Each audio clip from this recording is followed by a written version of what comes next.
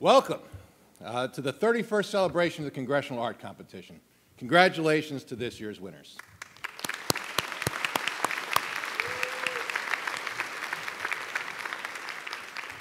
My name is Mark Strand, and I'm the president of the Congressional Institute. The Congressional Institute is proud to sponsor the Congressional Art Competition again this year. This is the 9th year we've been involved in this program that was originally approved by an act of Congress. From the beginning of our republic, our leaders have understood the importance of arts. In fact, George Washington himself wrote that to encourage literature and the arts is a duty to which every good citizen owes his country. Well, over 2 centuries later, you, the winners of the 2012 Congressional Art Competition, take your place among thousands of other good citizens who have enriched our country with your art. We could not be happier to recognize your talents and your contributions to American culture. It's important to put in perspective how great an honor your country is bestowing on you by having your pictures hang in the halls of the Capitol. Even each state is limited to only 2 statues that can be placed in the Capitol building, and every other major painting and statues must be approved by an act of Congress before they can hang in the Capitol. So this is not an honor to be taken lightly. And besides the millions of visitors to our Capitol who will see your artwork, the House of Representatives will run an online gallery of your paintings on the front page of the House's website so the rest of the world can see your good work too. Tens of millions of people visit this website every year and will now have the opportunity to see your work. So I want to thank the people who make the exhibit of your artwork possible. The curator of the Capitol, Dr. Barbara Wolanin, and her staff had the monumental task of caring for and hanging the artwork. And once you see the Cannon Tunnel, you will appreciate what an undertaking that is. Also, Mr. Stephen Ayers, the architect of the Capitol, and Mr. William Woodermer, the House Superintendent, and their staffs have been tremendously helpful in preparing the exhibit as well. This year is the best participation level we have ever seen. Of the 441 House offices, 407 have participated and are represented here today. Something this big does not happen by itself. The massive undertaking would not have been possible had it not been for the hard work of several other people. Jordan Cook with Congressman Tim Griffin's office and Ashley Dior Thomas from Congressman Hansen Clarke's office have worked tirelessly and very effectively to organize this national program. And I'd also like to recognize Dan Risco and particularly Tim Lang of the Congressional Institute, who put many hours of hard work to make this day possible. I stand in awe of your talent and courage in putting your art before the nation. The great poet Robert Frost said that artists are always believers ahead of your evidence. What was the evidence that I could write a poem, he said? I just believed it. The most creative thing in us is to believe art into existence. Well, thank you for believing your art into existence. On behalf of all those involved in this project, congratulations for being a winner in the 2012 Congressional Art Competition.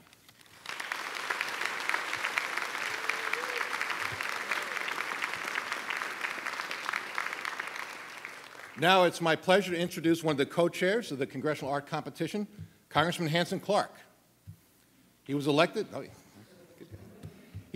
represent the 13th Congressional District of the U.S. House of Representatives in Michigan in November of 2010.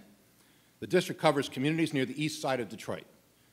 Congressman Clarke serves in the House Committee on Homeland Security and the House Committees on Science, Space, and Technology, and is a vice president of the Democrat freshman class. Before coming to Congress, Mr. Clarke was elected 3 times to the Michigan House of Representatives and twice to the Michigan Senate. Born and raised in the 13th Congressional District, Congressman Clarke spent most of his life on the Lower East Side of Detroit. As the son of an African-American mother and Indian father, he was exposed to diverse experiences and ways of thinking. His mother, Thelma Clarke, was a school crossing guard, and when she raised him as a single parent after his father died at the age of 8. Recognizing that her son had a gift for the arts, Thelma Clarke secured private lessons for him at the Detroit Institute of Arts. Based on his artistic talent, Mr. Clarke received a scholarship from Cornell University, where he graduated with a degree in fine arts. He later ruined it by getting a law degree from Georgetown Law School. It's a deep honor for me to introduce Congressman Clarke.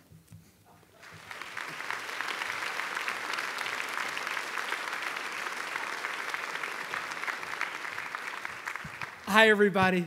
Mark has alluded to the problem in Congress. We have too many lawyers working here. We need more artists.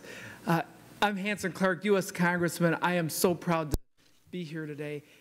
Also, since I am an active legislator, I want to talk to you about some legislating I've been doing.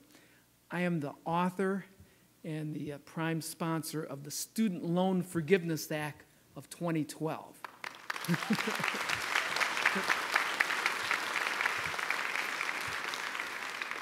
I want to tell you how a freshman like me was able to come up with an idea to forgive student loans. I used my education. No, not the law degree. I used the fine arts painting degree. Creativity, that's what you really need in this place. If you want to change the system, you've got to imagine the world how you want it to be, how it can be. So that's why I wanted to come here to thank all of you. Each and every one of you, regardless of the medium that you've worked in, and I primarily was, I used to draw and went into oil, then acrylic, then watercolor. That's what I use right now, watercolor. But I like line, and color, form, and shape. Anyway, I could talk to you about that at length. But all of you not only have the technical skill to actually represent what you intend, you actually have the creativity to create the composition. And there's something else that you have that you're likely not aware of. As a matter of fact, since all of you are really great artists in your age for being recognized like this, it'll take other people to see the extraordinary vision that you have in creating your works. See, this is a vision sometimes you're not consciously aware of. You just do it. It just comes to you based on inspiration. But see, it's that kind of vision, though, that can get this world out of war. It's that kind of vision that can bring peace and equality and prosperity, or at least the opportunity, the equal chance that everybody can have that here. So, in closing, I wanted to thank all of you as artists, but I also want to thank the parents and family members for being here today. You know, if any of you as parents share some of the same concerns that my mother did about me when I was in my first semester in college, majoring in painting, and this is like one of the last conversations I had with her because she passed away a few weeks after that.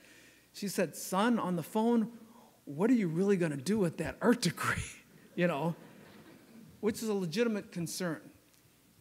Here's what you as artists can tell your parents and adults. I'm working to create a new world and save the world right now so everyone can have a better chance and live in a better place to live. Thank you. God bless you.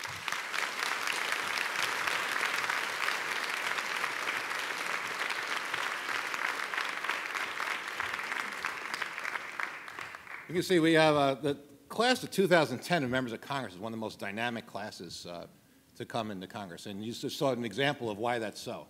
89 new members of, actually 96 new members of the House were elected that year, and they're all young, hard chargers, and don't listen to what you hear about the press. This is a really dynamic group of people, and I think you can see by the example of Congressman Clarke just how true that is. My next pleasure is to introduce Congressman Tim Griffin, who was elected from the 24th District. Well, he's in the 2nd District of Arkansas. I remember you don't have 24 districts in Arkansas. 2nd District of Arkansas in 2010. He's also a member of the freshman class. He's the youngest son of a minister and teacher. Tim is a 5th-generation Arkansan, veteran, attorney, and former small business owner. He lives in Little Rock with his wife, Elizabeth, and their 2 children. For the 112th Congress, he's a member on the Armed Services Committee, the Foreign Affairs Committee, and the Judiciary Committee. Congressman Griffin grew up in Magnolia, where he attended public school before attending Hendrix College in Conway, Tulane Law School in New Orleans, and he even attended Oxford University in England. Congressman Griffin is currently serving in his 16th year as an officer in the U.S. Army Reserve and the JAG Corps, and he holds the rank of Major. In May 2006, Congressman Griffin was assigned to the 101st Airborne Division and sent to serve in Iraq. The Congressman served on the board of the Florence Crittenden Home for Unwed Mothers and the Big Brothers, Big Sisters of Central Arkansas. Join me in welcoming Congressman Tim Griffin.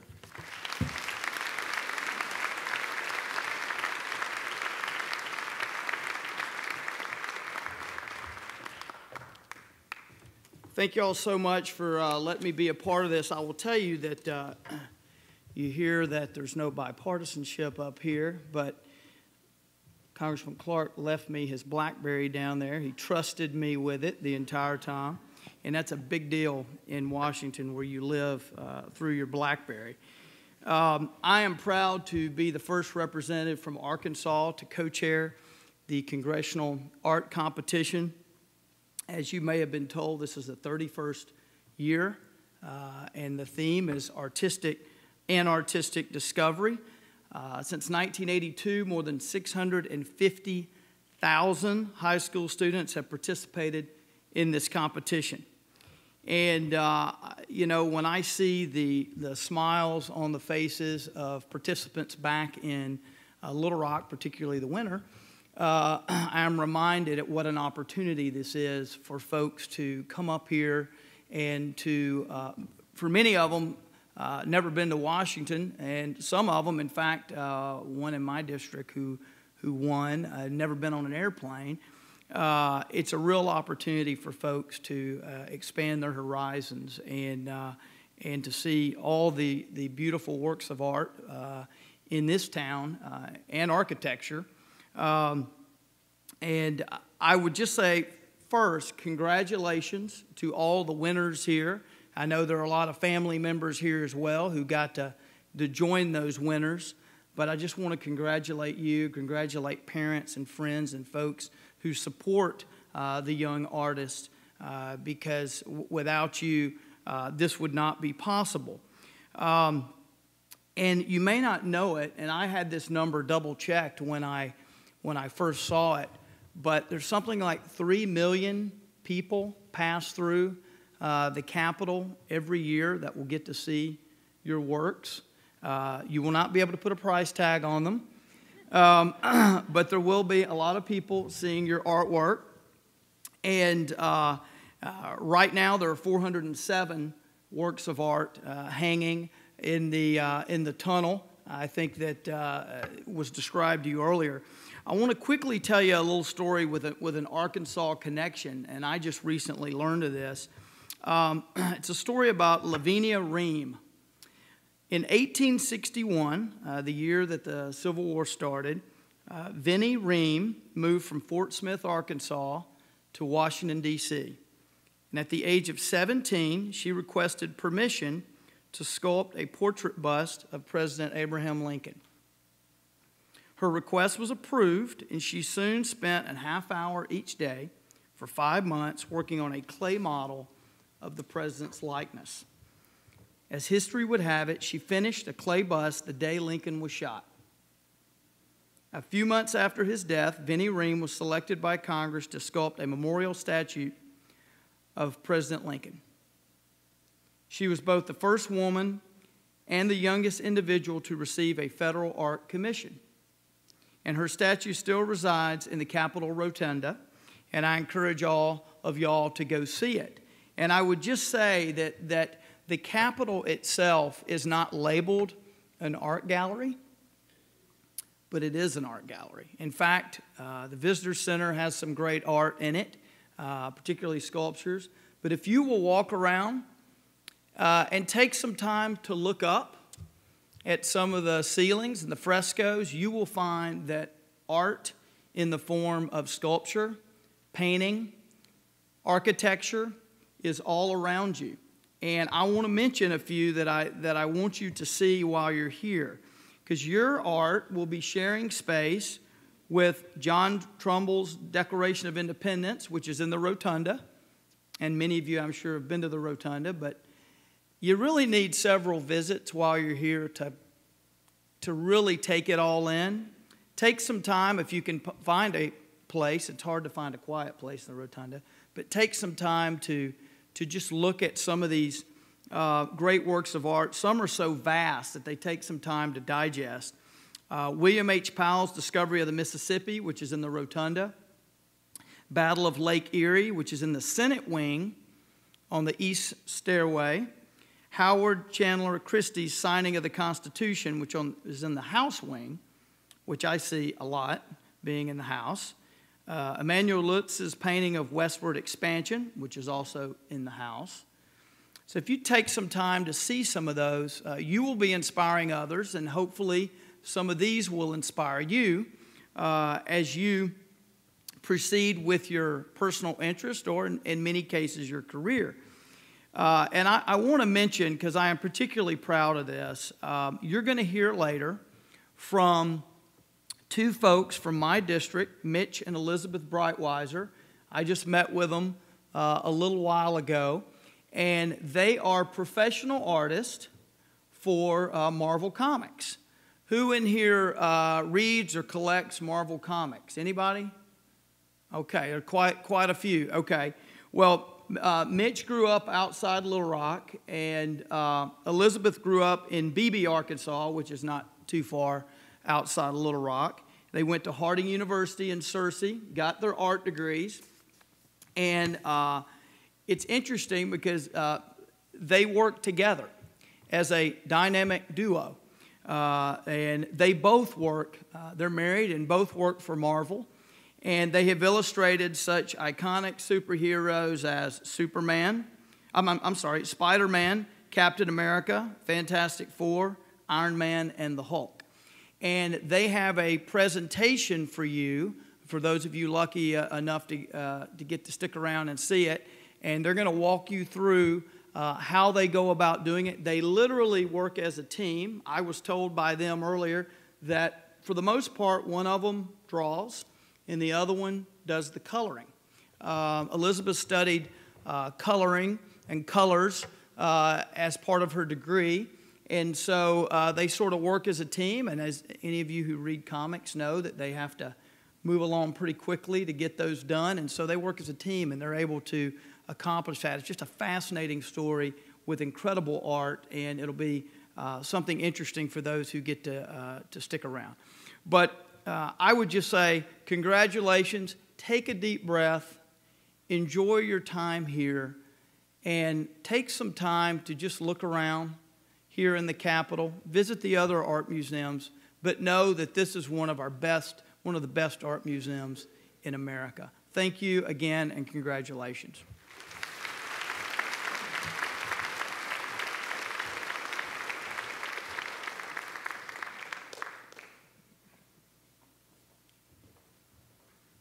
All right. I have two people I want to introduce for a short presentation, but I think they're two people who you're going to be very happy to meet. Monica Del Rio is with Southwest Airlines, and a lot of you are here today because of Southwest Airlines' generous sponsorship of the Congressional Art Competition. Monica is a specialist in community affairs and grassroots department at Southwest Airlines, which is one of the major airline Fortune 500 company. She began her career at Southwest Airlines in 2008 and focused her time and talent on Southwest's employee engagement and grassroots advocacy programs. Prior to her career at Southwest Airlines, Monica worked for the House members in both the state and federal level. She's a member of the Dallas Regional Chamber of Young Professionals, and she's a tried and true Texas native, which will mean more to the afternoon session since Texas goes in the afternoon. But she has a Bachelor of Arts in Public Relations and Political Science. She and her husband live in Dallas, but she's most often found on the Southwest 737, traveling back and forth to her favorite cities. Please join me in welcoming Monica Del Rio.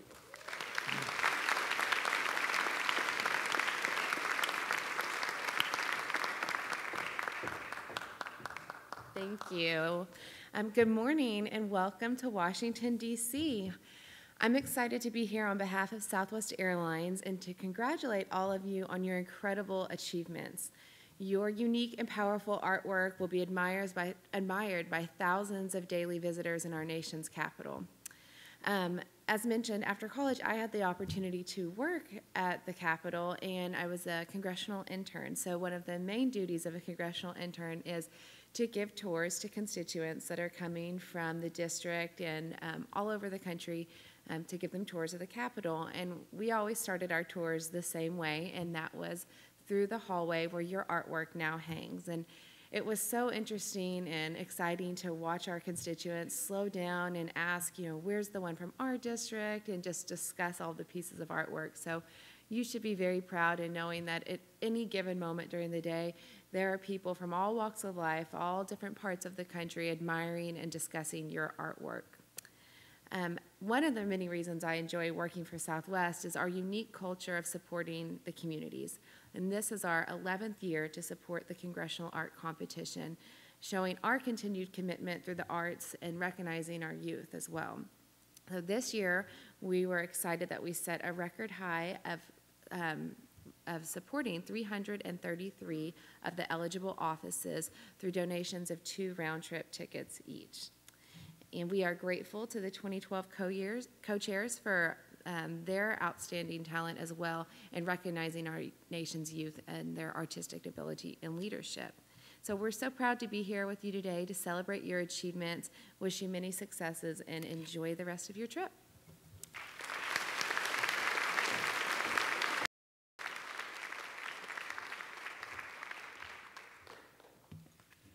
Great. Our next guest is Cecilia Marshall. She was born and raised in Northern Virginia, which is very rare because almost no one in Washington is actually from Washington. She attended Thomas Jefferson High School for Science and Technology and received a Bachelor of Fine Arts, a degree in photography from Savannah College of Art and Design. After graduating with honors from SCAD, Marshall moved to New York City and worked as an art producer at the advertising agency for 5 years, most notably the advertising agency BBDO, New York. Cecilia is now a director of regional recruitment. You heard that, right? Regional recruitment, that means scholarships. For the South Carolina Art and Design College, the admission department, and she resides in Fairfax County. Please join me in welcoming someone who's handing out scholarships, Cecilia Marshall.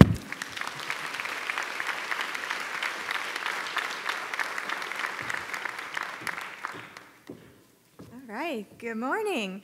So I'm Cecilia Marshall, and I'm delighted to be here this morning representing the Savannah College of Art and Design, and wanted to thank the Congressional Institute and our co-chairs for this year. Congratulations to each of you for your accomplishment in your district. The Savannah College of Art and Design is pleased to recognize your district first place award in the annual Congressional Arts Competition as an outstanding achievement. As a district first place winner in the 2012 Congressional Art Competition, you may be eligible to receive a SCAD Artistic Scholarship of at least $3,000 per year, should you apply and be accepted for enrollment to the college. You also can be eligible for a higher artistic scholarship or an academic scholarship. We're a private college, we're accredited, and we're nonprofit. We confer bachelor's and master's degrees in more than 40 majors. SCAD is uniquely qualified to prepare talented students for professional careers. The university offers distinctive yet complementary locations in Savannah, Georgia, Atlanta, Georgia, Lacoste, France, Hong Kong, which I just got back from, and online.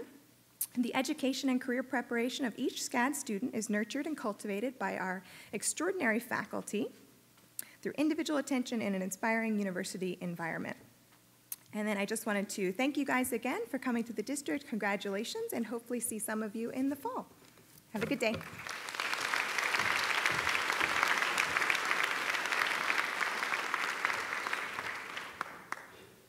All right, here's a real treat, usually the best part of our program, because you get to see other artists. I kind of stand in awe because I have like a real hard time drawing stick figures.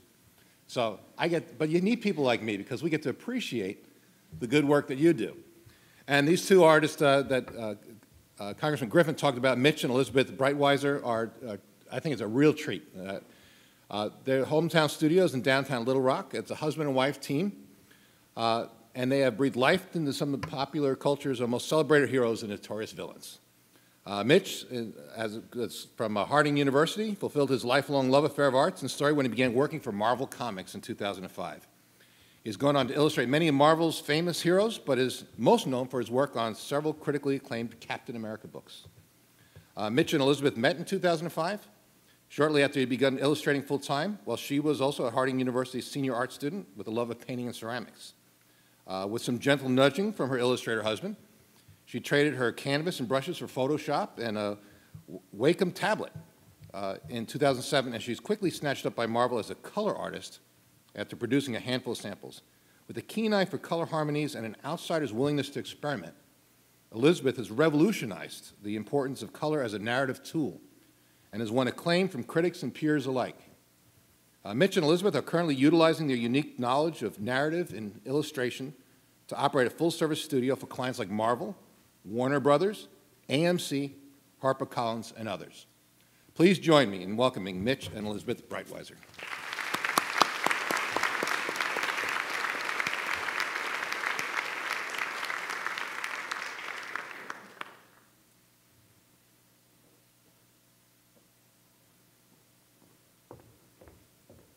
Hi guys, how are you doing today? What a fantastic honor it is to be here, and what a fantastic honor for you guys to be here as well. And I think all of you deserve a round of applause.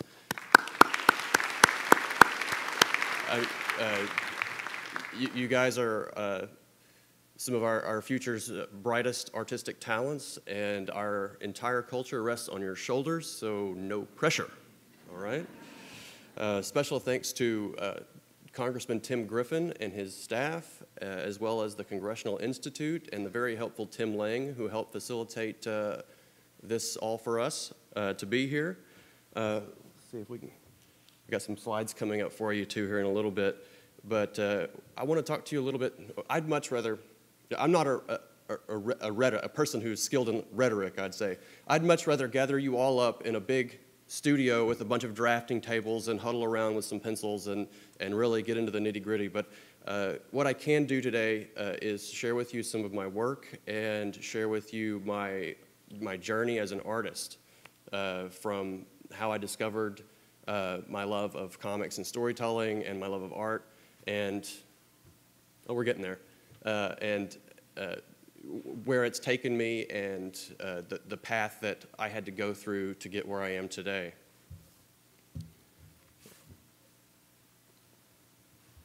We're getting there slowly but surely.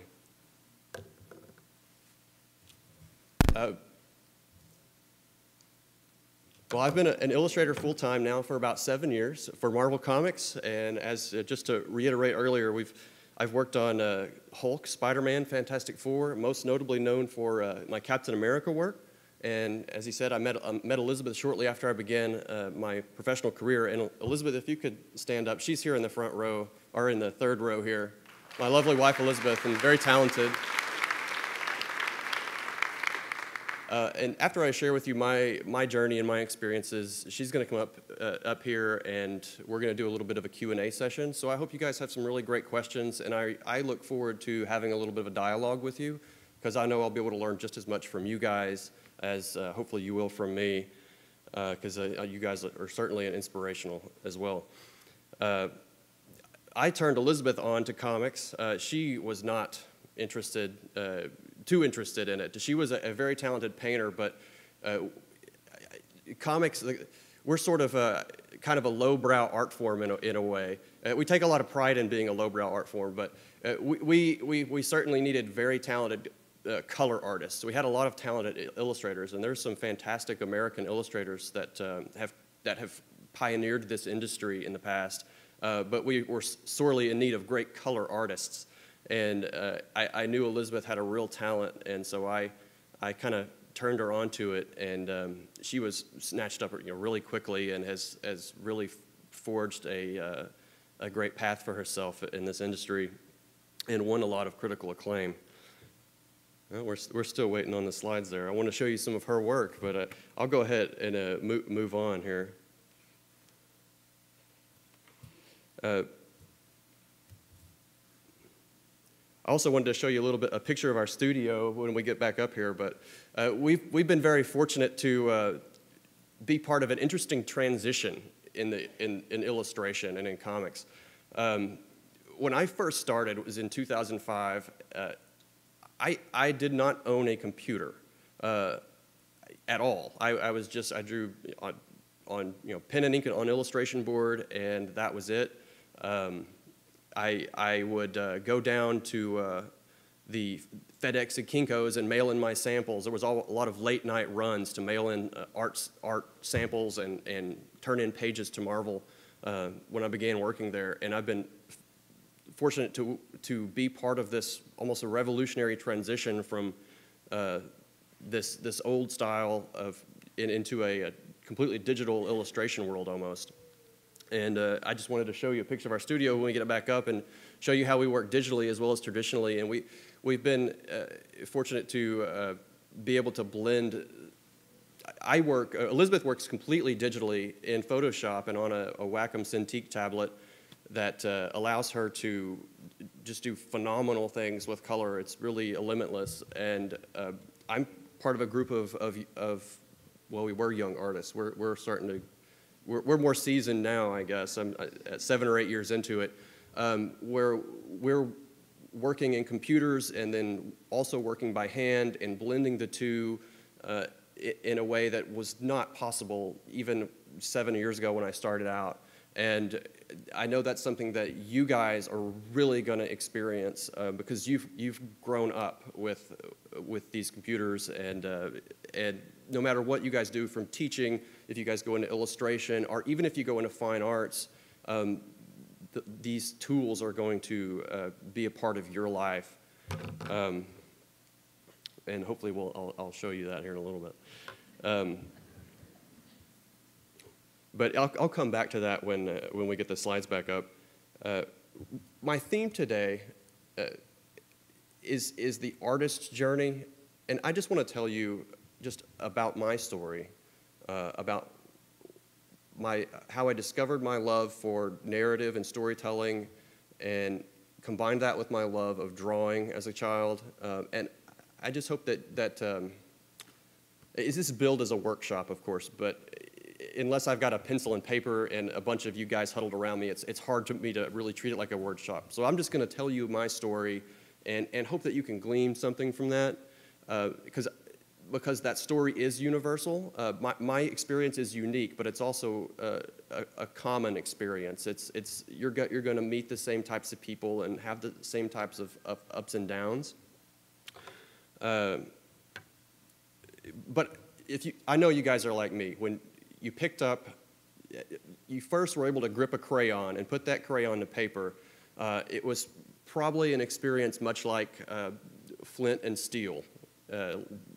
Instead of, Neolithic people, we were chubby infants putting crayon to paper for the first time and letting that magic happen. And that's a common experience amongst every child. But for some reason, everyone in this group, you're like my brethren here, it just ignited a fire for you, just like it did for me, and you just never stopped. And that's led you to where you are today, and that's just absolutely fantastic. For me, I'm gonna reveal to you that I'm not only an art nerd, but I'm an actual nerd. So, I mean, big surprise, right? The guy that draws comics is kind of a nerd. When I was, my generation, we were all into Star Wars and Spider-Man and Captain America, and all of my art peers and art friends, we all wanted to draw comic books. So for you guys, I imagine it's a very similar story where you're probably all into Harry Potter, which is just as fantastic as Star Wars, but you guys all want to work for Pixar. If you're anything like the younger students that I've met in the past, you're really into to that, and you're probably hearing some of the similar things, that it's difficult. You're getting those same responses that I got, and it is a difficult path to walk, the artist path. Well, I guess we're still waiting here. I hope I get to show you guys some of my artwork later on. We're getting there. They're working it out.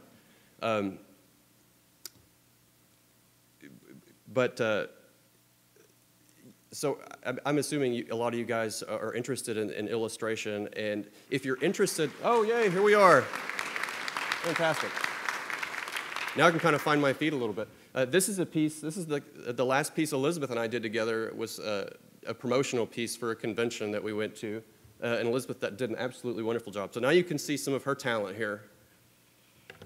And I provide the black and white illustrations, and she is the color theorist and the color expert, and she is just absolutely wonderful at color harmony, and she provided all the color work here. And I can move on to my theme, which is the artist's journey. And this is what I wanted to showcase a little bit of Elizabeth's talent here, just because I'm really super proud of her and I like to show her off a little bit. This is a couple of pieces that she's done really recently that I just thought were really super fantastic. On the left is just a beautiful sequence that she colored. The drawings are excellent, I think, but the color really is what makes that sing, because she could have gone way overboard and had a million colors, but she just kept it gray and yellow, and it just, to me, was extremely powerful. And on the right, it's a little bit washed out on this screen, but it's a wonderful color job she did for a recent, this was Marvel did a Captain America book specifically for our overseas service members. And this was shipped overseas to Iraq and Afghanistan and probably Germany as well, and a lot of foreign bases and deployed service people. And she actually got an email the other day from a service member thanking her for working on this project, and she was really proud of that. And so and she did just an absolutely wonderful job coloring that cover. So I'm very proud of her. Yay.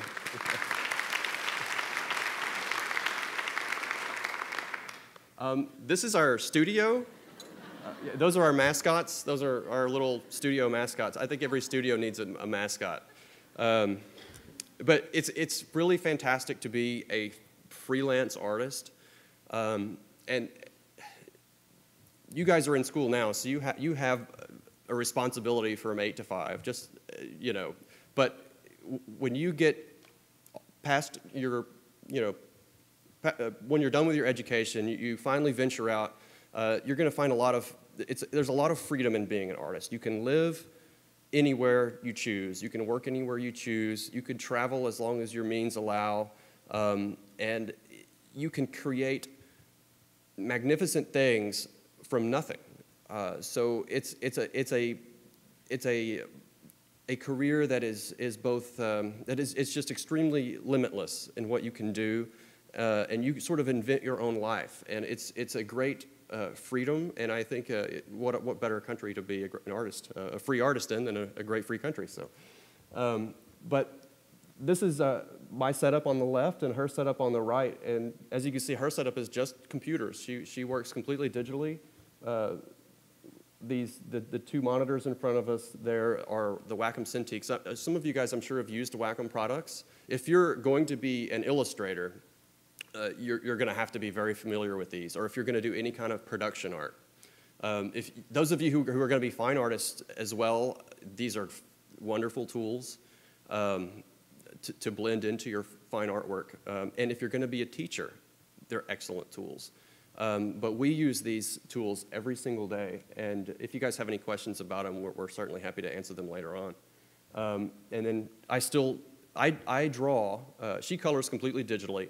I do all my layouts and my underdrawings and underpaintings digitally, and then I take them over to my drafting table on the left and I finish them all by hand, so that even though the computer gives me this ability to rearrange on the fly and do masking and cropping and resizing, it's really, as a production artist, which is basically a time-based job, we have, not only if we go faster do we make more money, but if we don't get it done on time, the books are late, and it causes a big catastrophe all the way down the line.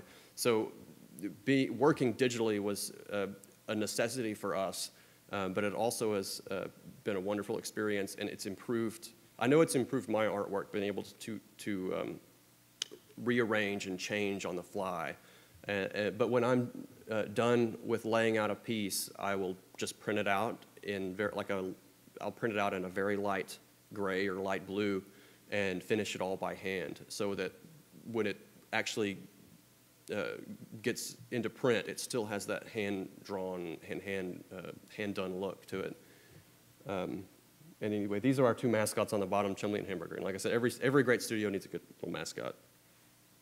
But they're an inspiration too. So.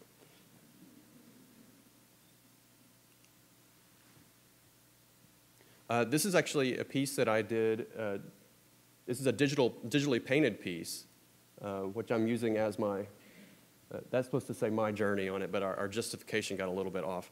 But this is a digitally painted piece for a Captain America cover, and this is, pretty standard kind of comic book cover, but one of my favorite images that I've done, and it has a very special meaning to me, and it kind of deals, if you're going to be an illustrator, if you're going to be a cover artist or a book cover artist, just doing a flashy image of Captain America or Spider-Man just doesn't work.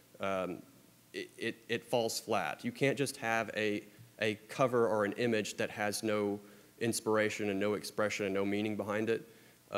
So with every cover I try to tackle and every illustration I try to tackle, I want there to be a deeper context to it all. So in this particular story inside the cover here, dealt with one costume Captain America dies and another costume Captain America takes over his place by the end of the story. So I turned this whole theme into a birth, death, and resurrection image. So if you're going to be an illustrator, it's not just about providing a flashy image that is attention-grabbing and colorful and has no context and no deeper meaning. Any type of art you do should have have some sort of deeper context to it, so that not only does it jump out off the shelf and make a customer want to pick it up and flip through the book, but they look at it a day or two later and scratch their heads and say, wow, there's really something a little bit more to this, and that's why I keep coming back to it. So that's what gives the illustration a shelf life and a soul and everything else. But anyway, I was just using this slide to introduce you to my journey as an artist. My journey really began in second grade, and I hope everybody had as good a time in second grade as I did, because I had a fantastic time. We had every day, or nearly every day as I remember it. That was a long time ago. My memory may be a little bit colored. But every day we had writing and drawing time. It was either one or the other, a combination of the both, but we had creative time every single day. And I thought from there on out, school was going to be awesome. This thing called school that, other kids might dread, I thought it was just going to be absolutely fantastic. We are in for the best time ever, because this is what we got to do every single day. And then, for an hour or two, you learn about history, and we do writing or letters and all that stuff, and that was fine too. Because learning other subjects is extremely important to your artwork. And as you get older, I really encourage artists to, in college, if you're going to be an art major, get a philosophy minor or get a literature minor or something. Take those other courses and learn those. Find out what else inspires you, because that's what inspires your work. But anyway, I thought, school was just going to be fantastic. I was already, at this point, I was a voracious reader as a kid, and also a voracious drawer. Is that a word? And I would do a lot of creative writing. And so what I would do in this time would be to, of course, I'm dating myself a little bit, but I would rewrite, during this creative time, I would rewrite and redraw episodes of the Smurfs and the Care Bears. You guys remember them?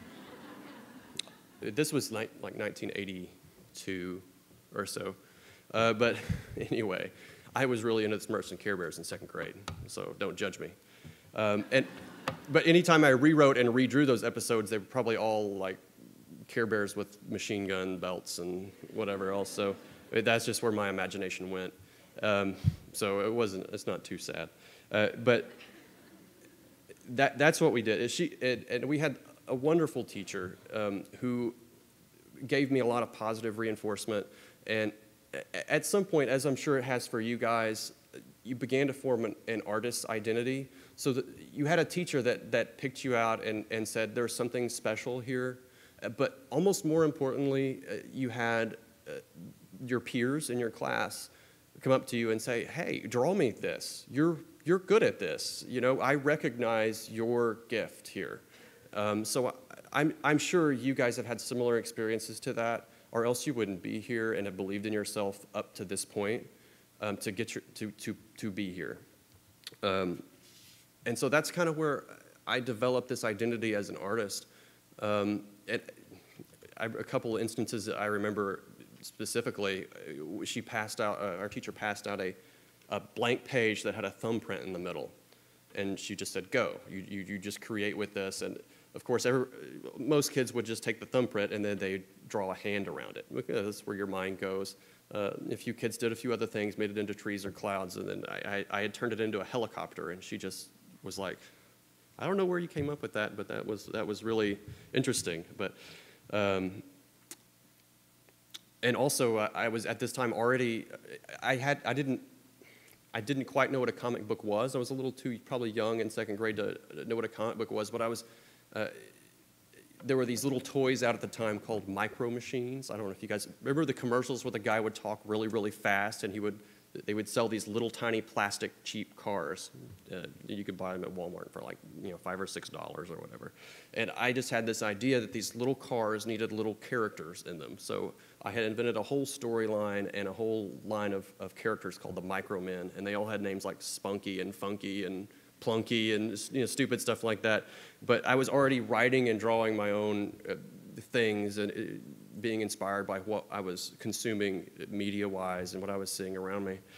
And then 3 or 4 years later, I knew I was onto something when they actually released a product called Micro Men. But I don't think it sold very well. But I knew I was onto something. So, but anyway, that's it. I remember specifically when they had the parent-teacher conferences that, of course, you parents have all been through, and then you guys have all dreaded, are celebrated. And Mom and Dad came home from parent-teacher conference from my second grade teacher, and she had told them that Mitch is either going to be a writer or an artist. And I remember my mother cringing a little bit. I think she was really concerned. This is a that's a tough path to walk. He could be let's steer him towards accounting or maybe an English degree or be a lawyer or a doctor or such, like the old song goes. But she had told them I was either an artist or writer. And it wasn't 3 years later, it was probably 3 years later when my father brought home this new thing that I had heard of, but had never seen before, and that was the comic book. And I'll actually show you. I found it online before I was putting these slides together last night, and I had to look this up. This is the first comic book my dad ever brought me, and it was an absolutely transformational experience for me because I was able to.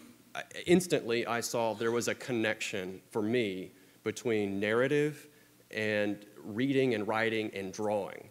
And there's somebody that does this for a living. There's somebody that takes a story and gives it life. And I knew instantly that that's what I wanted to do. And I hope you guys are lucky enough to have had moments like this, whether it's for teaching art or being a fine artist or an animator or an illustrator or cartoonist, whatever it is. I'll never forget it. It was a Christmas stocking present, right? So I pulled it out, and then I think at the same year, Dad brought home a pinball machine, and which is phenomenal. It was like a completely mind-blowing experience to have a pinball machine for Christmas. This is before video games, right? So, so a pinball machine completely blew my mind. But the comic book, that $2 comic book, really meant more to me than the entire pinball machine, which constantly broke down anyway.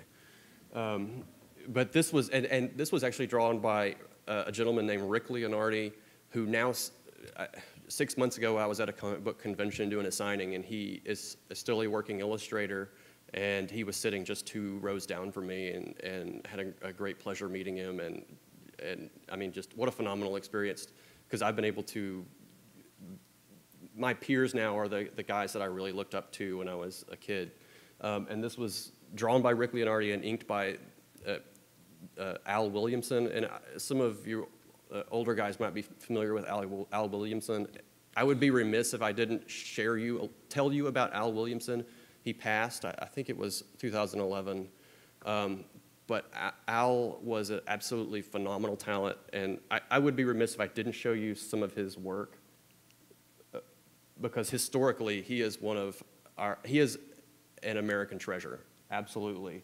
I mean, he is a phenomenal illustrator, and I think every artist should know who he is.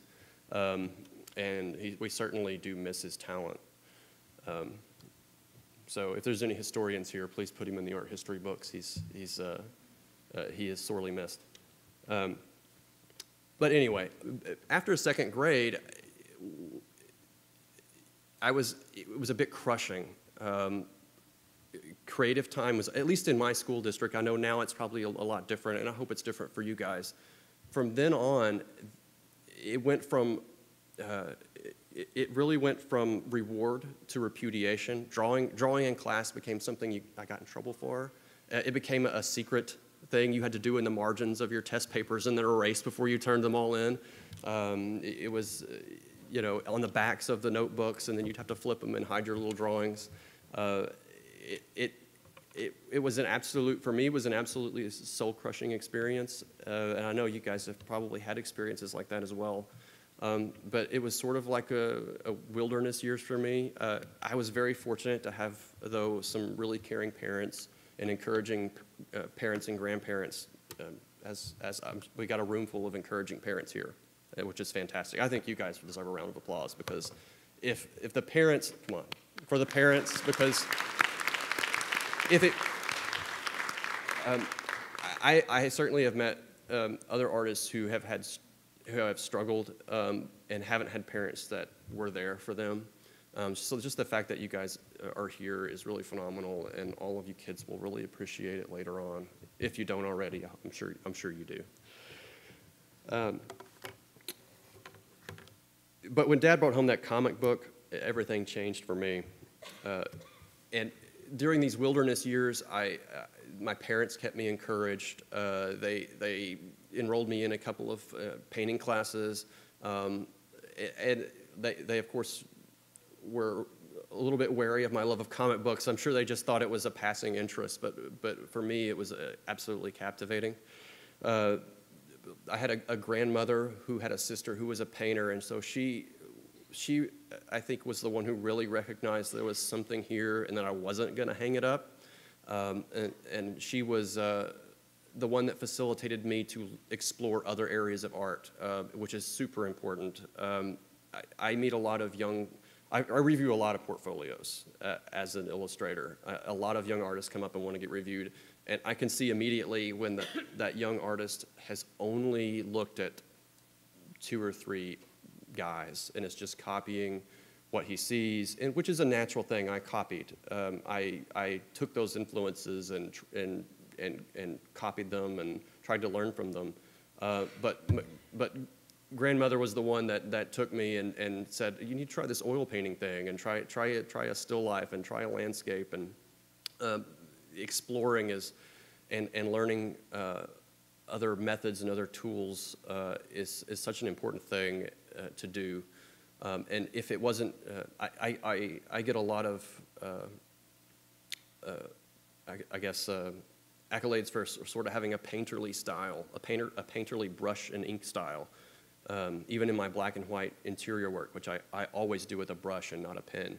And that comes from that. That comes from learning to paint. That comes from being an oil painter and experimenting in high school before I went on to college, and expanding my horizons on my own time, not waiting for someone else to teach you, but getting a book and learning for yourself, and going to the library and teaching yourself watercolor and teaching yourself oil paint. In fact, when I got to college, I was actually really shocked that they're in freshman oil painting class that I was only one of like 2 or 3 students in the entire freshman class that had ever touched and smelled, or touched oil paint and smelled linseed oil and had that experience. To me, that was just something that, like, if I had, there was no question whether I wouldn't do that or not in high school. No one had to tell me. It was just something that, that needed to be done. But anyway, I wanted to touch on a little bit about my high school experience, because just really quickly, I finally, at least in our school district, we finally had art classes again in high school as an elective, and I was super excited. I mean, I was really pumped to get back into art classes and have a real art teacher. Unfortunately, that one year, with the 10th grade year, was the teacher, she was on her retirement year. And I think she was ready to check out and go and have pina coladas on the beach, and I don't blame her at all. You know, I do not blame her at all. And she had a student teacher that year who came in and basically taught the class. And I was really pumped to learn more about art, and I think she was really pumped to teach us about doll making. It was a bit of an incongruency there as to what I wanted to learn and what she wanted to teach, and I assumed she was going to be the teacher for the rest of my high school career. And I was actually been really discouraged, and I was probably on the border of dropping out and considering other paths. Fortunately, the school district hired another teacher who was really enthusiastic and called me up on summer break and said that the staff here at the school mentioned that I was really interested in the program, and he invited me over and encouraged me to get back into it, and came up with, he invented classes for me and got with the board, and it really arranged for me to have a wonderful high school experience in art. So those of you that are going to be teachers, keep that in mind. I'm sure some of you will go through that, and some of you parents are probably art teachers in general, but that kind of stuff really makes a difference. My wife, who actually spent 2 years as a teacher right after we got married, before she became a color artist, and I know she inspired a lot of kids with her energy and her enthusiasm. And so please be enthusiastic to your students. It really makes a difference. But anyway, onward to just a quick touch on our college experience. Again, I want to reiterate the experimentation, learn, take the philosophy class. It's important to understand why you're doing a piece as it is just to learn how to do the piece. Putting the context behind every brush stroke is super important. Learn other things. If you have some figures, if you're interested in figure work, not only learn human anatomy, but I think philosophy and literature and science is super important as well. I mean, art is one of those professions that absorbs everything else around it, because that's what it does. You are the sponge. Your brain soaks it all up, and your hand communicates it and interprets it and puts your influences back out into the world for others to see, and for others to change the perspective of other people. But in college, you're also going to meet, and hopefully you'll meet these people throughout your life. You're going to meet what I call, well, you're going to meet your mentors, and you're going to meet those that are going to hold you back and give you some warnings that we call the threshold guardians, I guess. But you're going to meet these people and learn from these mentors and learn from the ones that are holding you back, because those that are giving you the warnings usually are doing it out of a sense of caution or a sense of love or caring for you. I know I had 2 professors in college that really meant a lot to me. One of them, Dr. Keller, who was the head of the art program at Harding, he would warn me that, well, you know, he had found out I was really interested in comics, and I was a very enthusiastic art student. But he took me aside and told me, I've had a lot of you. I've had, every year there's 2 or 3 of you. The one that wants to do this, and for my entire 20-year history as a professor, I've had exactly 0 actually go on to do this as for a living. I wasn't actually extraordinarily talented, I was just actually extraordinarily stubborn, I think. More than anything else, I really just wanted to prove those people wrong. I wanted to prove it to myself. And I know they were doing it out of a love for me and wanting to shepherd my talent into a place where I could be successful. But I really I let the passion take over and the stubbornness. And I had another professor, Mr. Pitt, who was my drawing professor, and he was this hands-off, Zen-like mentor professor. I hope you all meet someone like Mr. Pitt. He was the ceramics teacher, and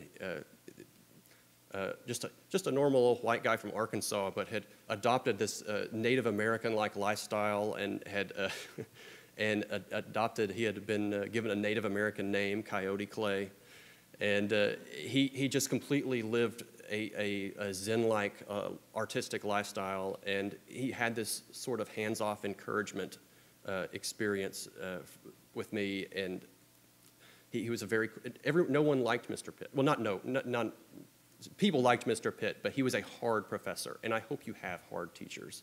I hope you have those that push you. You're not always going to like them, but you're going to respect them. And he had this sort of hands-off and cold attitude towards it. But I knew I always worked hard for him. And at the end of my senior year, he took me aside and just said and told me, had some very special words right before I left. And it was just a few sentences, and that's all he had to say. Just a few sentences just to tell me that he appreciated how hard I worked and that I was a really special student to him for working so hard. And coming from a guy like that, it was just it really propelled me out of college with a real enthusiasm.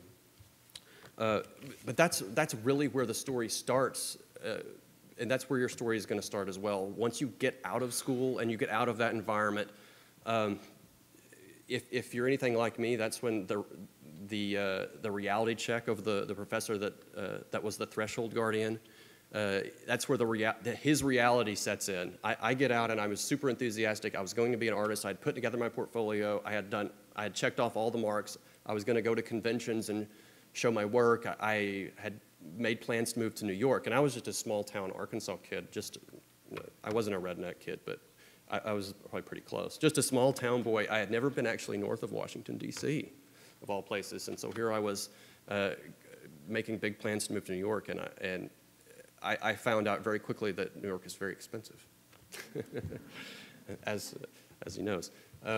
So I made it as far as the Hudson River and stopped in New Jersey, and that was all I could afford. And that was more than I expected. But I did that, and because that's where the publishers were, and that's where I knew I had to be to meet the right people. And this is back. You guys probably consider this the dark ages. I moved to New York without a cell phone and without a computer, so I was doing it the old-fashioned way. Today, artists are really fortunate because you can network and make contacts and build networks digitally, which was not. We were, still 5 or 6, 7 years away from Facebook at the time, and Tumblr and all these great things that are out there right now for you guys to use. And I hope you do use them because they're phenomenal tools. But reality sets in there, and I spent a lot. I had to spend a lot more time serving coffee and lattes than I wanted to. There was it took me about 6 years of knocking on doors, collecting business cards. I collected a very impressive collection of rejection letters. I mean, it was a stack like this high. I mean, it's just the process I had to go through, and I thought for sure I was good enough to make it right out of college.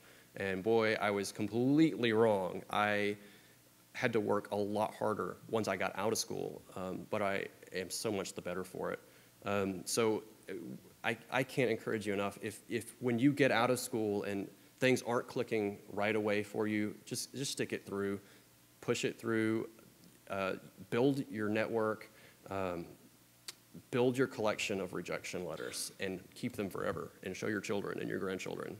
because it's like a trophy in a lot of ways, just to say, you know, I toughed it out and I made it through. But also, in that 6 years, there was one other thing I did that really helped me. I was traveling to conventions and showing work around, and I always learned when I traveled. And I always learned when I got a portfolio review from a professional or from someone in editorial, or even from a writer who may not even have any artistic talent. Because they were professionals, they knew what they were talking about. So show your work. Show your work to people and learn from them. And if someone tells you that your anatomy is off and you don't think it is, but you can ignore that. But if 5 people tell you your hands are wrong, then there's probably something wrong with the hands you're drawing, or there's something wrong with your composition. There's something not in harmony with your work if people keep pointing it out, and work on those things and have a thick skin about it and overcome and learn from it. But for me, 6 years in your early 20s does seem like a very long time. And I had hit this 26, I was about 26, and I was really getting frustrated, and I thought maybe the art career wasn't going to work out, and so I left New York. And I sort of spent a year back in the South again, and thought I'd be in a band, and that was a terrible decision. I was a much better artist than I was a guitar player. But something sort of miraculous happened for me, and that was I got rear-ended in a car. My car got totaled completely. And so I was this broke guy wanting to be an artist or a musician. I couldn't make up my mind at the time. My car got rear-ended. Or I got rear-ended, my car got totaled. And so I decided, I got a check for a lot more than the car was worth. So I had this like $8,000 check, and I had no other money in the bank. And so I was forced to I was considering my options, and I had 2 options. It was to buy a used car and just plod along back in Nashville where I was playing music, or I could actually go back to New York and see how far this $8,000 goes, which it turns out isn't very far at all. So there you go, in New York. But I ended up buying a one-way ticket and packing a suitcase, and I thought I could maybe make it 6 months if I could make ends meet. And so I gave myself 6 months, and I said, if I don't make it in 6 months, it's really kind of over for me, which is a ridiculous thing to think at the age of 25 or 26, because it's not over. There's a lot more life to live. But I was going to give myself 6 months, and I was just going to work my tail off. And I did. I lived in a little shoebox on 100th and Broadway, and every Friday, again, relying on that peer network I built in my convention experience, I had built a great network of peers, and it's so important to have peers that when you're trying to get somewhere in the arts, have peers that are also trying to get to the same place, because they're going to inspire you, and you're going to learn from them, and you're going to lean on each other and learn from each other. So one of my peers had become a professional at Marvel and was turning his work in. He lived in Chelsea and would go into the office every Friday and turn his work in. And he said, well, I can get you into the office when I turn my work in. I won't tell anybody, because you're not supposed to do that, right? So he would kind of get me in the mailroom. And what I would do is all week I would spend in my little shoebox of an apartment, literally. It was a converted hotel room. So I would spend all week there working on samples, building new samples, 3 or 4 pages a week. And then about every Friday, I'd meet Sean down at Marvel, and he would let me in through the mailroom and take me up, and he would say, okay, don't say I let you in. And then I would go from editorial office to editorial office with photocopies. And if the editors were busy, I would just drop the photocopies off and just lay them on the desk or slide them under the door, and they'd have my name on it and my phone number and address, and there we go. And then occasionally I'd meet an editor that had 5 minutes to spare, and he'd look it over. And I guess I just was totally afraid I was going to fail, so I just lit a complete fire under my tail and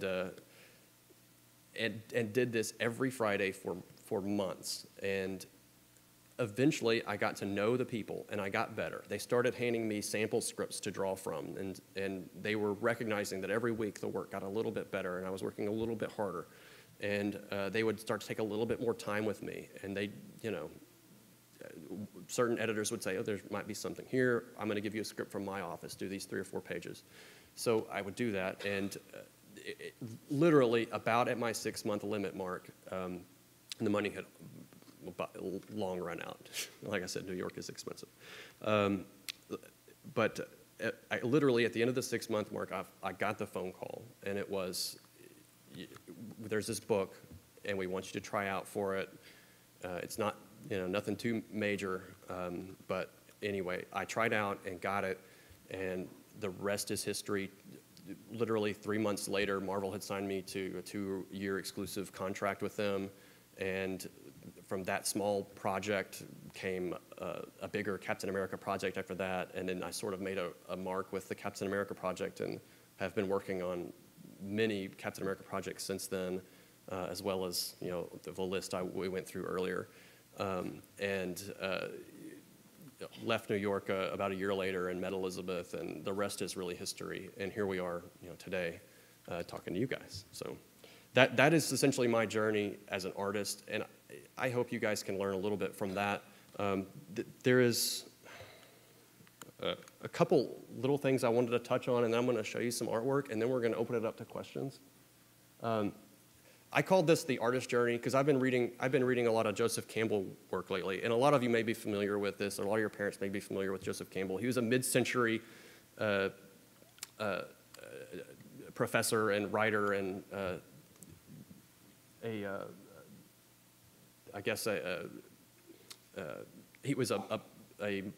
he studied mythology, and he went across the world studying different mythologies from all over the world, and had come up with this theory called the monomyth, that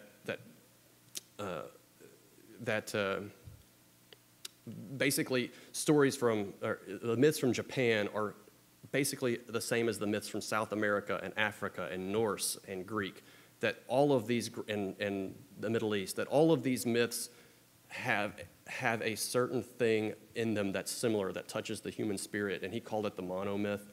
And I discovered him through my love of Star Wars, and basically Star Wars wouldn't exist without Joseph Campbell, because Lucas has basically admitted it was a wholesale lift. So as a narrator and as a storyteller, his work has really been an inspiration to me.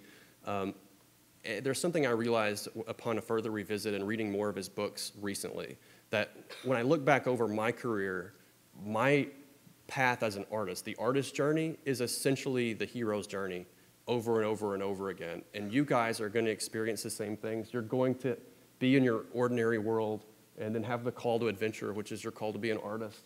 And then you're going to meet your mentor and cross the threshold.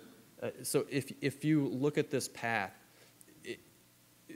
I found that not only does this work for me as a storyteller, and it inspires me and gives me some context into how I present narrative, but it also is the story. It is the story that always repeats, because my wife and I are now in a new place where we're both freelancers, and we're not under contract with Marvel anymore, and we're running our own illustration studio. So we're almost back at the beginning of the hero's journey again, starting completely over. Not only working for Marvel, but taking on new clients and doing new things.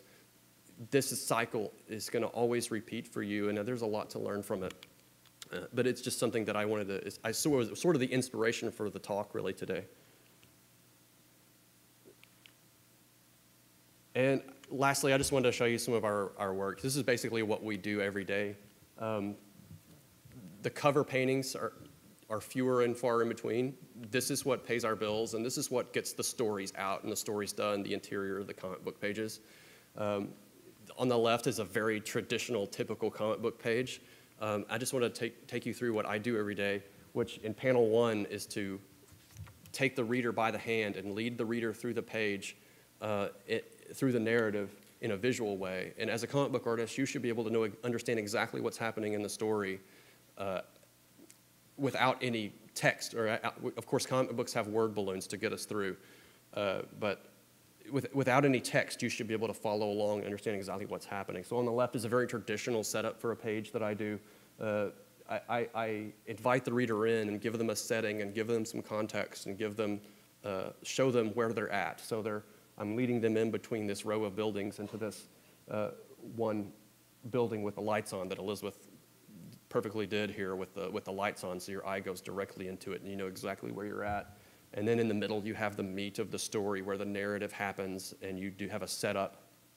And at the end, of course, I call it the period, the question mark, or the exclamation point. So at the last page, you either want to end the sentence, or you want to, in this particular case, it's a question mark. So there's a thud, thud, thud at the door, so it makes you want to turn the page to see who's at the door. So it's about taking the reader, as a comic book artist, it's about taking the reader by the hand and leading them through and presenting them with this question mark or exclamation point at the end, and inviting them to turn the page to see what happens next. And on the right is another page that my wife and I have done for a recent book. It's a very similar concept, but in a more dramatic way, where I used a very, this is Captain Nemo and his submarine crashing down into a sea monster, which is some of the cool stuff you get to draw, right, as a comic book artist. We get to draw some wild stuff. Which is one of the reasons that attracted me to this as a career. So I use this long panel tilted on its axis to give this sense of it plunging and crashing. And at the bottom, he's crashing into this big sea god-like creature. And I use I like to use gate imagery. So I like to frame things with what I call gates. So on the right and the left, there's these big boulders he's passing through, and he's passing through the spiraled tentacle. So it creates this sort of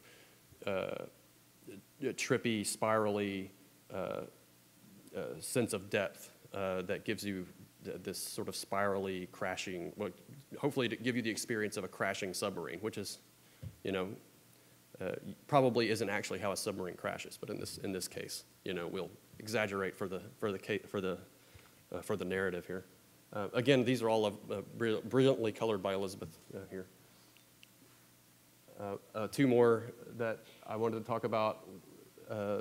Again, on the left, I just wanted to mention that Elizabeth did an absolutely fantastic job with this. Again, taking the reader by the hand. The submarine is pulled up out of the water that we saw on the last page and into this big floating ship. Well, cool, like I said, cool, weird and cool stuff happens in Marvel Comics. So we have big floating ships. And she colored the interior this bright orange. And in order to give us context, and so we don't lose our place in the narrative, on the second panel, she colored the number on the sign orange above it. Because if the whole thing was orange, it would be really washed out. So she was very clever in making use of that orange number 8 above and sign above their heads to remind you that you're in that place, you're in that orange setting. So I thought that was very brilliantly done. And on the right is just another, I thought, something that really was a little bit different from the regular narrative that we do that really works. Behind the 3 very vivid panels is a World War II flashback, and you guys know Captain, of course you've seen the movie probably. So Captain America is a World War II character, and so in the front, this is modern day, the 3 very vivid panels, and in the back are these washed out flashbacks. And I think this was very effective in the narrative to give you the sense that between the modern and the vintage style flashback, and I felt it again brilliantly colored, I think, by Elizabeth, but very successful page. And really, that's the end of my talk. I want to open it up to Q&A, and I want to invite Elizabeth on stage. Do we have time for some questions and answers? A few. So, yay, there she is.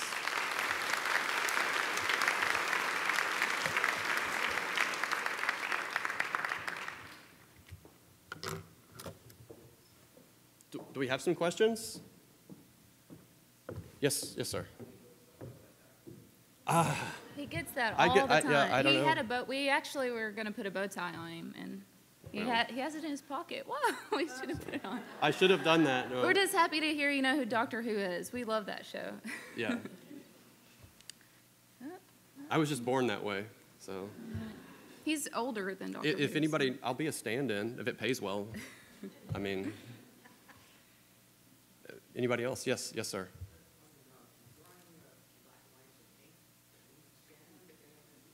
Yeah. Well, like I said earlier, when I first started, I had to ship them from FedEx into Marvel. So I would make these midnight runs in order to get them to Marvel to get them to print on time. Now it's absolutely fantastic because I just have a scanner right next to my computer and I just pop it in there and like 5 minutes later I've got it cleaned up just the way I want it. I can do my own corrections and I can clean up my mistakes. And then since she works literally like 30 feet away from me, I could just zip it on over to her computer and then she's working on it on the finished file minutes later, and it really is fantastic. But when we work with other artists, the artist will send it to Marvel, and then Marvel will reformat it and then send it to me. So, but we work together, so I get it directly from him. But I get everything digitally. I could print it out and paint it traditionally, but I don't get the actual artwork to paint on. And for what I do, I can experiment and move faster with Photoshop, and with that technology, you can recreate a painted look, and that's kind of what I'm known for a little bit. You can't really tell it's digital, and I think that's one reason I've been successful, because I come from a fine art background. And I can actually experiment with Photoshop and Command-Z, and I can try out a million different color schemes instead of being stuck with that one thing and then ruining it and have to rip it up. So that's one brilliant thing in this day and age. There in the black shirt.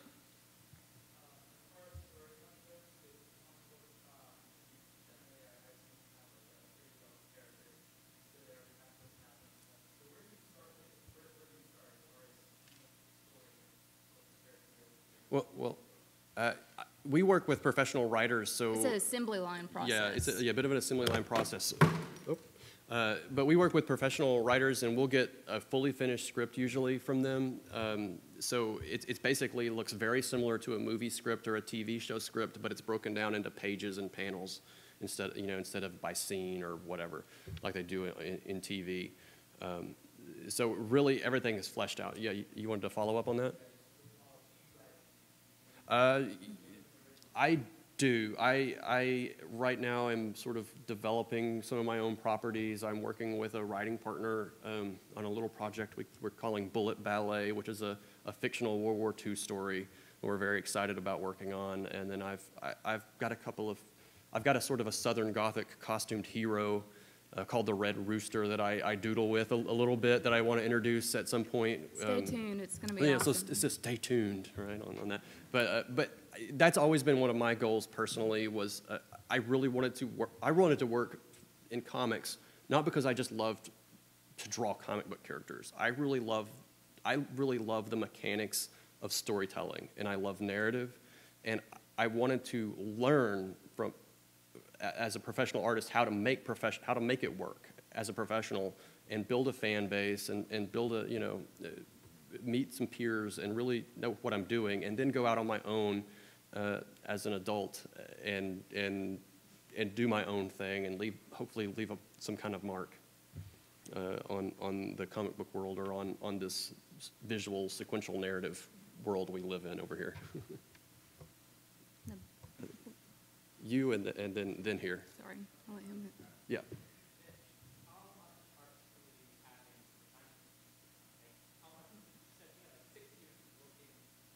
Yeah.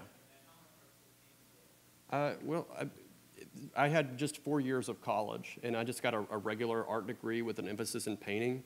Where I went, there really aren't many schools that teach specifically sequential narrative. There are a few schools that have classes. I know, like SCAD, I think, has a class in New York, has class, and then Klaus Jansen, a friend of mine, teaches in New York, so I know he does a few classes.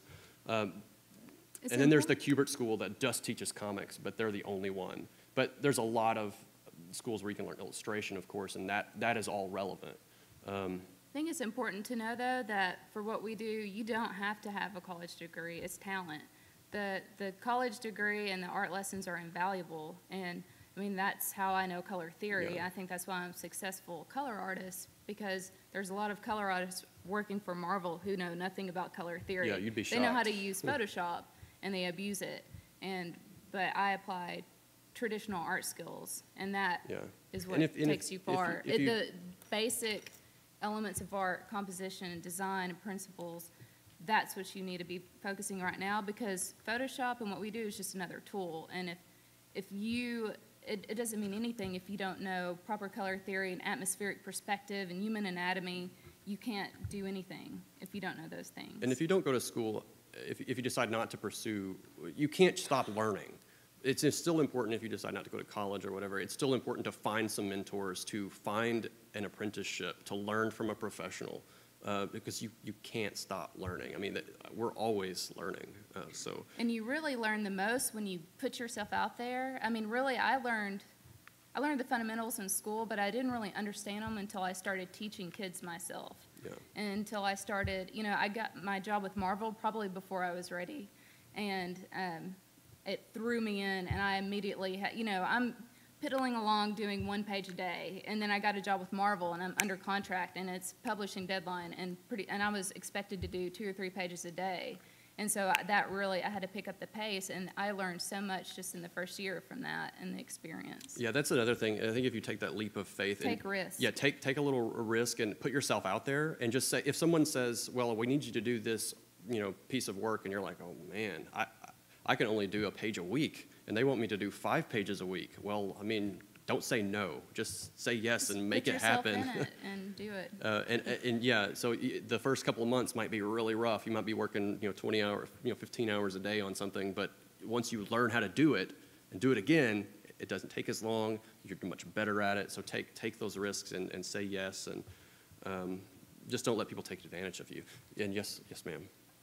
I was wondering what kind of software and what kind of digital techniques you guys prefer when you're correcting your design onto the studio. I'll let you handle that. Well, as far as what I use, Photoshop, I work exclusively in Photoshop. I know there's other color artists who work in Painter and Illustrator, but I only deal with Photoshop, and that's what I'm familiar with.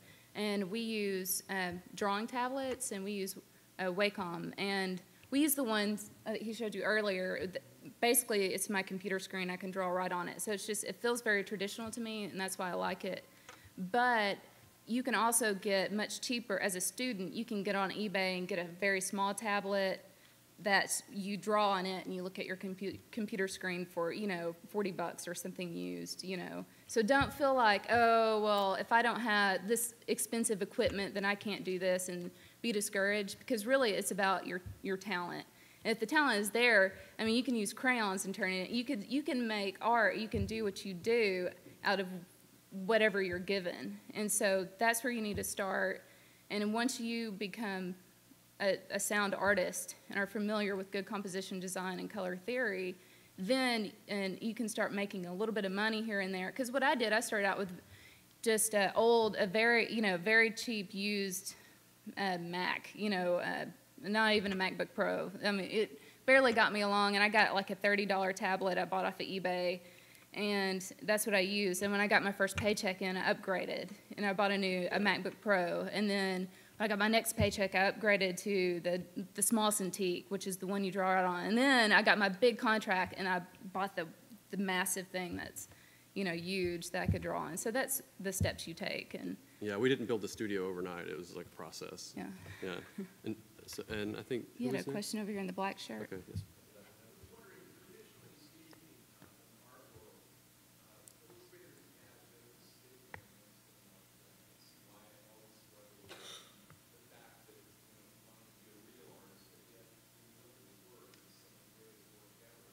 Yeah.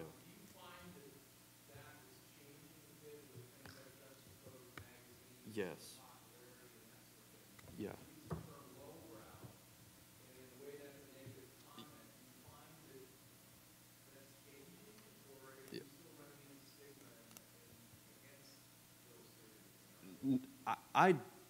No, and I think it's because we've, at least everyone my age that I meet, I know a lot of people. I have a friend of mine named Eric Jones who works, I met him because he would come to comic book conventions, but he was really a fine artist. He just started doing some covers.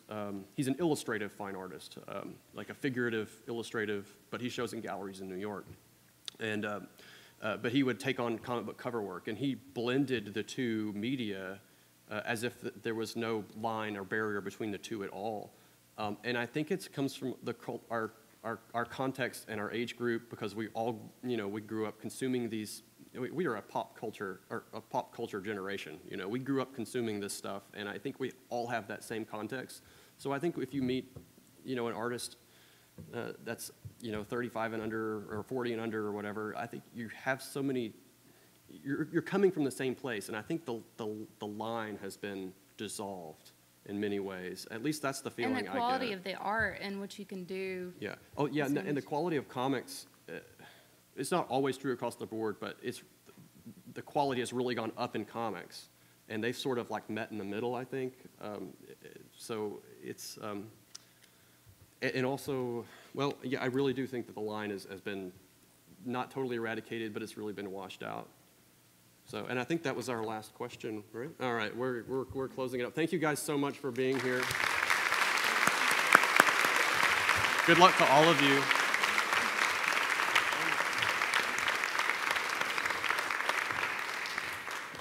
And you can see he's good at tap dancing too, because it took us a while to get the presentation working, so another art. But the one thing I see when we see these artists here is the compulsion that it's not enough to want to draw, you have to draw. And the people who are successful are people that's their life, they have to do it. And they'll pay any price to get to that point. So again, that was an absolutely wonderful presentation, and Mitch and Elizabeth, thank you very much.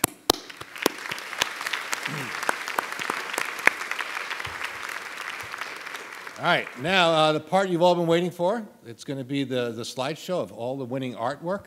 One thing I will say, when we're done with that, the next step is we're going to meet on the Capitol steps to take a picture. We have this uncanny ability of picking the hottest day of the year to go outside and stand on white steps.